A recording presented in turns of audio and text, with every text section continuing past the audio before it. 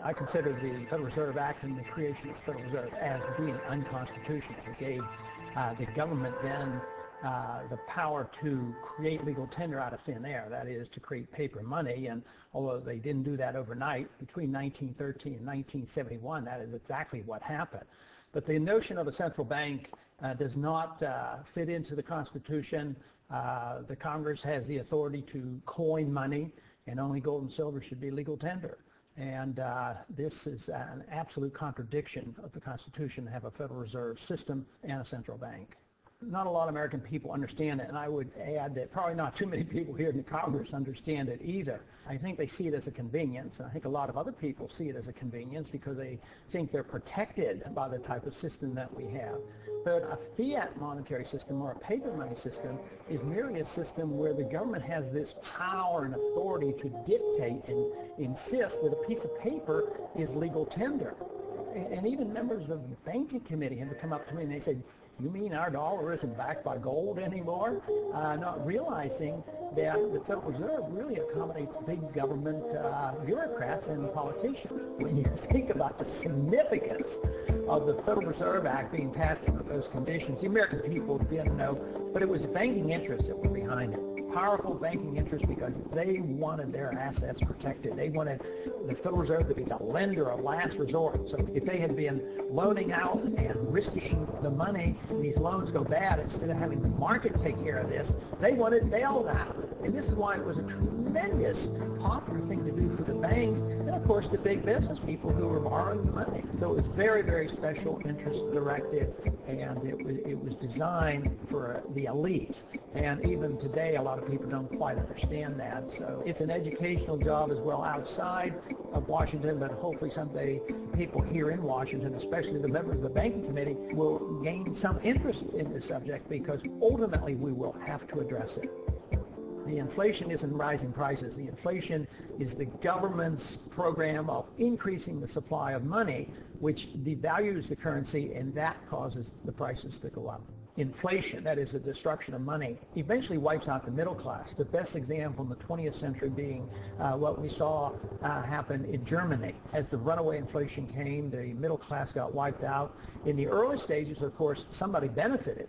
Eventually it hurts everybody. But in this country right now, we have constant insidious inflation. So there's a transfer of wealth from the poor and the middle class to the wealthy. But because it affects the business cycle and causes prices to go up in general, who suffers the most? The people who can afford it the least. That people on fixed incomes, low middle income people, poor people. I think it especially hits hard low middle income people who are trying to make it on their own and won't go on the dole, because their prices go up more and they're the first ones to lose their job when the business cycle turns down. The Federal Reserve, by increasing the credit, creates the boom part of the cycle, but then there's always the resulting downturn of the cycle when unemployment rises.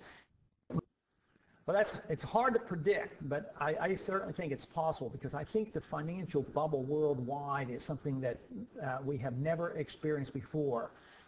We've had tastes of that. But Alan Greenspan, in one way, is a genius, in another way, he is an unbelievable threat to us. He's a genius in the sense that in a technical fashion, he's been able to keep this system of inflation together longer than anybody else has been able to, especially in this last go-around from 2000 on. With the collapse of the NASDAQ bubble, we really didn't have much of a recession because he immediately started inflating massively, taking interest rates down to 1%.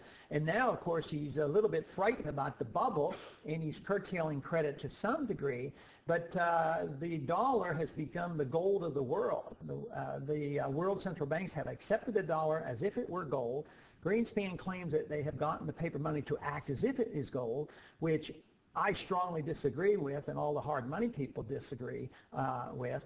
But I believe he's been capable of creating this huge financial bubble, and the world has not yet seen what may come of this. So I suspect that depending on when it comes and what we do, it could very well end up into a much worse situation than the Great Depression.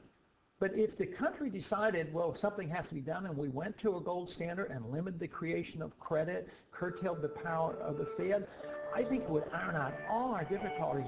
When Argentina periodically would just quit inflating, and maybe tie their currency to even the dollar. Price inflation went like from hundreds of percent per year down to 2% or 3%. So it's rather rapid. So you would see an immediate benefit. You would iron out the severe swings in the business cycle.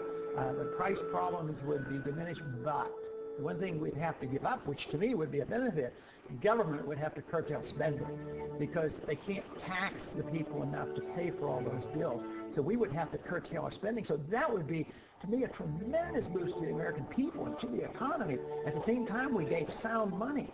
I mean, this would be fantastic. Within months, there would be some people who would suffer from the adjustment period, but it might be the people who have benefited so much over these years.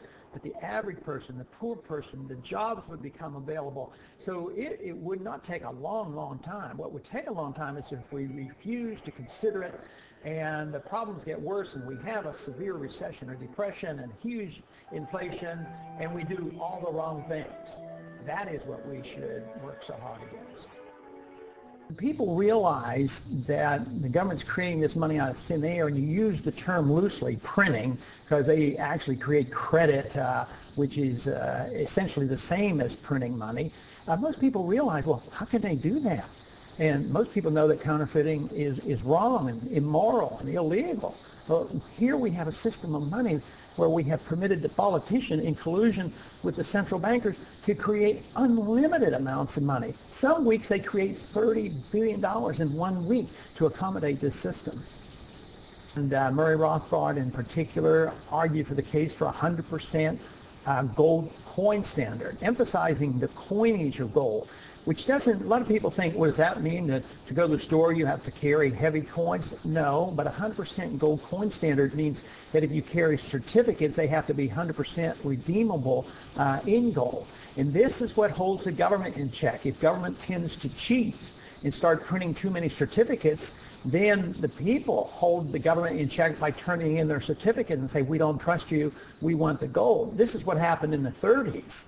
And exactly what happened was that the government was called on it, and then what did the government do? They made the holding of gold illegal because it embarrassed the government, and they did it precisely to make government large. The Federal Reserve System introduced this notion that banks had to only hold a fraction of reserves in order to create credit. So that is another way where the government debases the currency. Not only do they print the money and create the credit, as it goes through the banking system, through fractional reserve banking, we further expand the supply of money, diluting the value of money, which is the inflation. The inflation isn't rising prices. The inflation is the government's program of increasing the supply of money, which devalues the currency, and that causes the prices to go up.